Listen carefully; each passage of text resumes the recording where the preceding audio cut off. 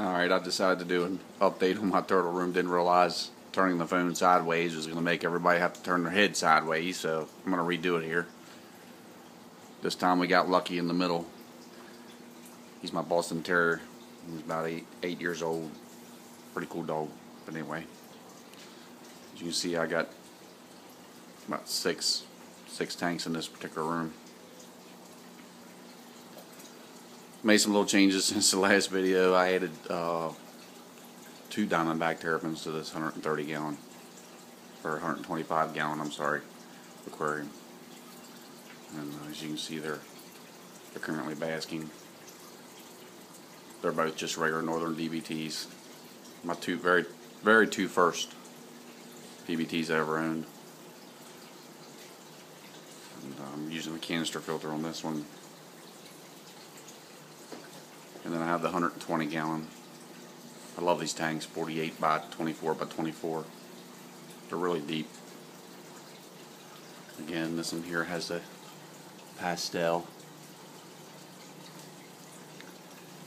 Then we have 2 hypo-translucent golden phase. Hopefully one is a male, one is a female. The other one is hiding down here behind the log. And then I also have a southern painted. And they're growing quite well. Got him for about the size of a dime. Oh, by the way, I do have a heat and cool unit in this particular room to keep the humidity down and keep the temperature where I want it. Works out real well.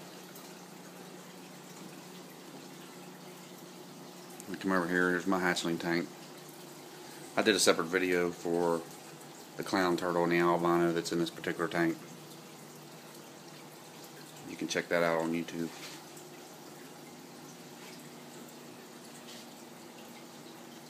Again, here's the drain in the bottom of the aquarium. I put a PVC drain on there so I can do water changes pretty quick and easy. Here's actually the 130 gallon with the diamondback terrapin blue tone. That one's actually a male. It's old Andrea. We got our Chinese algae eater. And if you're looking for an algae eater, that's great. If you start them with your turtles when they're small, they don't really bother the algae eater. Man, do they ever keep the tank clean. Best dollar I ever spent. Here's a small, which looks like could end up being a male blue tone keeper. And then we'll come over here and we got the last blue tone. There's 3 of them in this aquarium. This is the female, I believe, for Andrea as well. And it looks like another algae eater and a Cory cat. I do got 3 baby cichlids in there from when I tore down my 125 gallon cichlid tank. And then down here on the bottom I have my tortoise pen I just recently built. Just purchased a cicada. Yoshi. That's his name. Thanks, Jocelyn. She's named 2 of my last turtles. I got plastic plants in here, a couple sticks, and a little bit of terrain crawl across. And a water dish there from the soak-in. Looks like it's got sand all through it. And there's a cuddle bone. Give them a little calcium when they need it. He's only been eating Missouri at this time. It's a commercial food, so seems to like it. And then back here in the back we got the hideaway. There's some peat moss in there that's saturated with water. Keeps the area when he sleeps humid. Keeps the humidity up. It's very important to keep the humidity up on the small hatchling tortoises. Very important while they're babies. It's important also when they grow up, but very critical now, so at this stage. And then you see I got a Zoom Ed double lamp here with a 100 watt heat light in there and also a UVB. And we'll turn the corner here, and this is my 150 gallon. This has got a lot of deep diamondback terrapins in it. As you can see, it's got a common basking platform tied into a 120 gallon, another 48 by 24 I used to have the 48 by 24 by 24. Both those tanks used to be twinned together, but I decided to separate them when I got the 150 and make room. I don't have any more room for any more big tanks. My wife's going to kick me out if I decide to take up any more room. And there's some more diamondback terrapins. Most of these are all sold.